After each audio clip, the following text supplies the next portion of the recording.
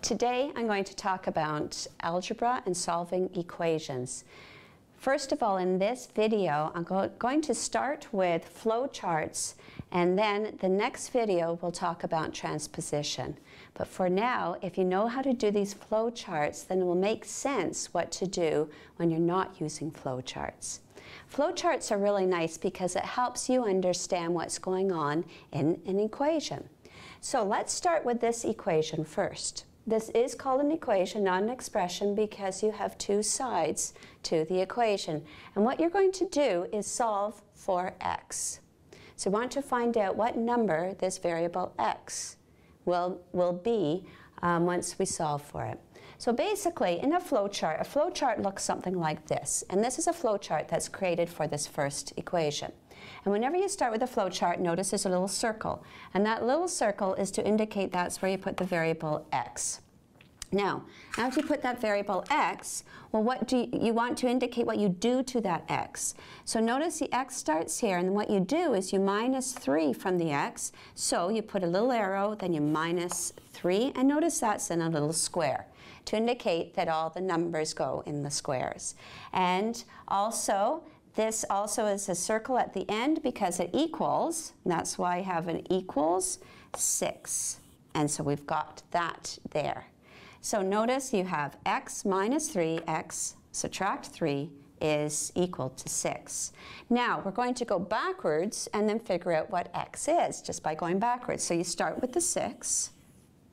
And then you do the opposite of what this box said. And the opposite operation, it says minus 3 or subtract 3. So instead of subtract 3, you add 3.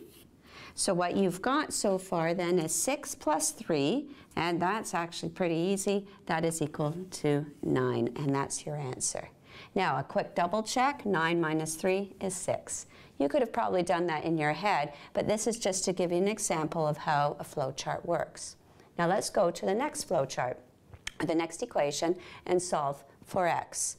Again, to use a flowchart, the idea is to make sure you know how to do flowcharts, because these are pretty easy, but when we get to more difficult questions, it may not seem so obvious.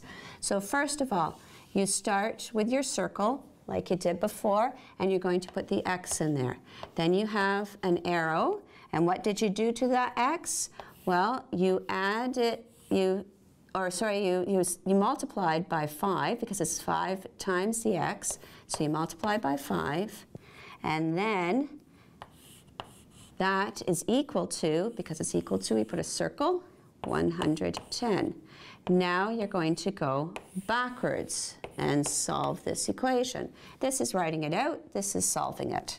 So we go back up, and you do the operation sign, the opposite of the operation sign, divided by 5, and that gives you the final answer.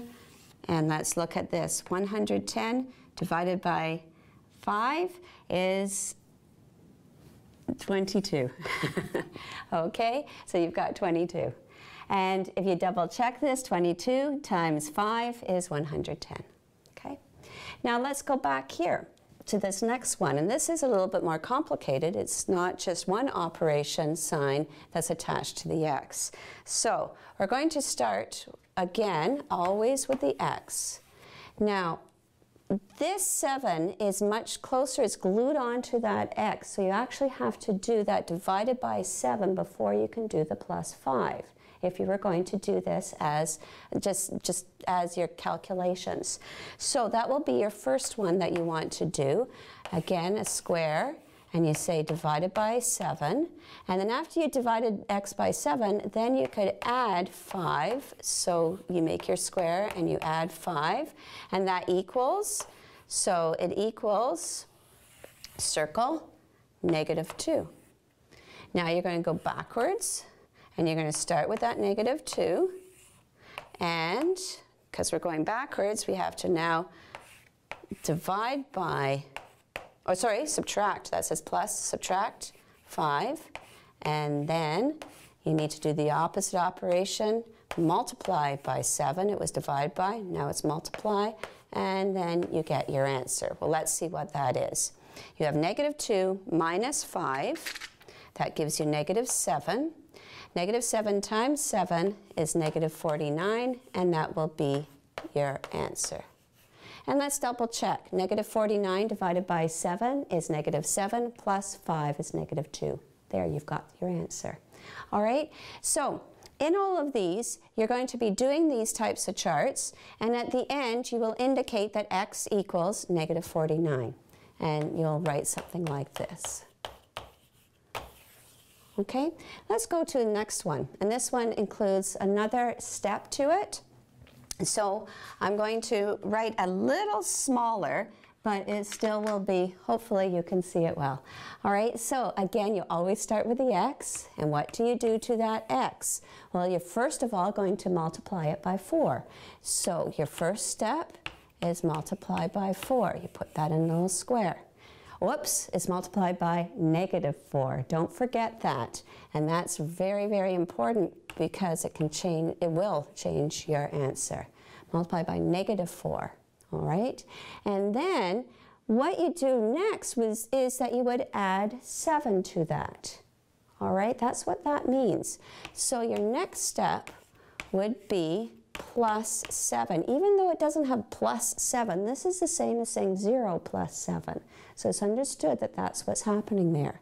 So you have plus 7, and at the end, once you figure out what that is, then you have to multiply by 2. Now remember, when you have a number and you have a bracket right beside the number with no operation sign inside it, or in there, that means a multiplication. So you're going to multiply by 2. And again, that's in a square, because these are all the operations. That equals, and you have a circle, 8. So now let's go backwards. You have your 8. You go back to the first square, and it said multiply by 2, so this time you divide by 2. The next square, it says to add 7, so you subtract 7, which is the opposite operation. The next square says to multiply by negative 4, so you divide by negative 4. Notice that negative does not change because that's part of defining the number. The operation in this case is divided by, in this case it's multiplied by. So you have divide by negative 4, and you get your final answer up here. So let's see what you can do here. First of all, 8 divided by 2 is 4. 4 minus 7 is negative 3.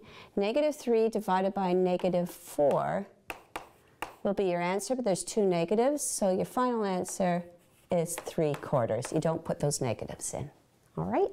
So that's that one. Let's do one more, and then I think you're off to the races to do this yourself. Okay, in this case, it's much more complicated. Now, notice that in every single one of these examples, there's been only one variable in one place, and we don't have a variable on the other side. That's going to be another video as well. But to begin with, this is just so you understand what is happening. So let's again start with the x. So you start with x, and to that x was multiplied by 4. So you would times it by 4. So times by 4. And then you would, and it says, notice you have to be really careful here because this is x times 4. Then what do you do to that? Well, you're going to minus a 5 from that number. All right, you don't add 5. The minus 5 goes with the 5. The minus goes with the 5. All right, this is saying that this is a positive value plus whatever this is. All right, so you minus the 5 from there. And then you would multiply by negative 3 before you could do the plus 8, because this has to be done first by order of operations. So you multiply by negative 3, and don't forget that negative. And then you're going to add the 8, and then you're going to divide by negative 7, because that's what the fraction line means, is divide by negative 7, and that all equals 13. So now let's go backwards and start with 13.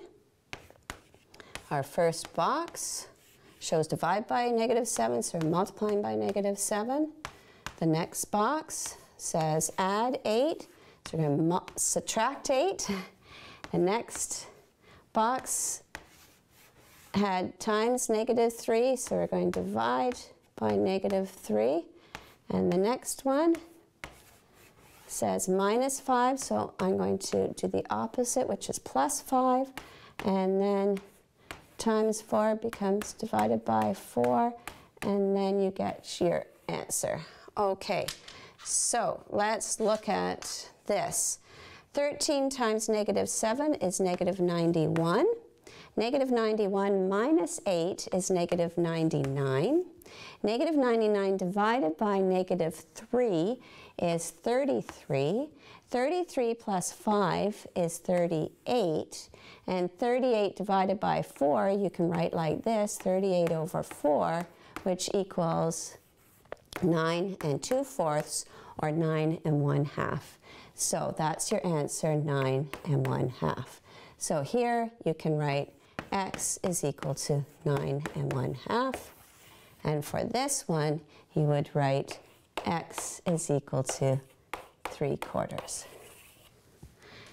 This is how you solve for an equation using flowcharts.